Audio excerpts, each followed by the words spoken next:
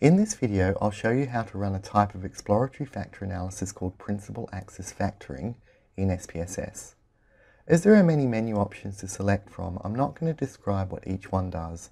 Instead, I'm going to focus on providing you with the output that you'll need to be able to fully interpret and write up your results. In the companion video, which you can access from the StatHand website or mobile app, I'll walk you through the output that you'll get by following the instructions in this video.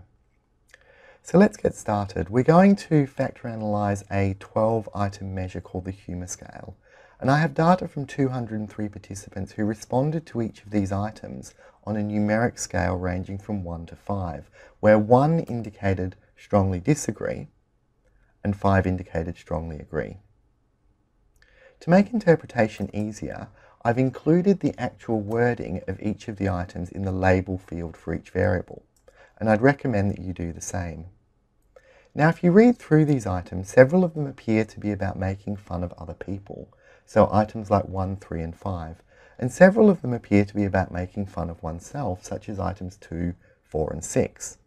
But then item 7 is slightly different. It seems to be about using sarcasm as a form of humour. We'll keep a special eye on this item as we proceed with the analyses and interpretation. So I'm just going to switch to the data view, and here you can see the responses that the first few participants gave to each item. And remember that higher numbers, up to a maximum of 5, indicate a higher level of agreement with a particular item. So in the Analyze menu, select Dimension Reduction and then Factor. Move all of the variables that you want to factor analyze into the variables list. And if you click on the first and then hold the Shift key and then click on the last, you can select them all at once.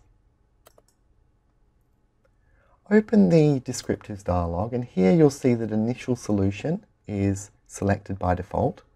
You can also select coefficients, significance levels, determinant, KMO and Bartlett's test of sphericity, reproduced, and anti-image. Click Continue. In the extraction dialog, there are a number of extraction methods available. In most circumstances, the differences between the solutions that they provide will be minimal. In this video, we're going to use principal axis factoring, as it's one of the more commonly used extraction methods for exploratory factor analysis. Also select Scree Plot under Display.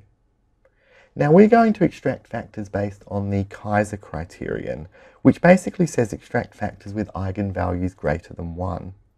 The alternative is to extract a specific number of factors, which you may want to experiment with if the default options don't provide you with an interpretable solution. Click Continue. In the rotation dialog, we again have a number of different options. Varimax, quartermax and equimax are referred to as orthogonal rotations, and they're used if it's assumed that the factors underlying the observed variables, which in this case are participants' responses to the scale items, are uncorrelated. Now, the best way of finding out if this is the case is to use an oblique rotation, like direct Obleman or Promax. And in this case, we'll use direct Obleman. An oblique rotation allows the factors to correlate as necessary, and thus it often provides a more realistic solution. Finally, in the Options dialog, select Sorted by Size and Suppress Small Coefficients, and change the absolute value below to 0.3. The reason that we're doing this is to make interpretation of the final output easier. Click Continue, and then click OK, and your output will appear in the SPSS statistics viewer.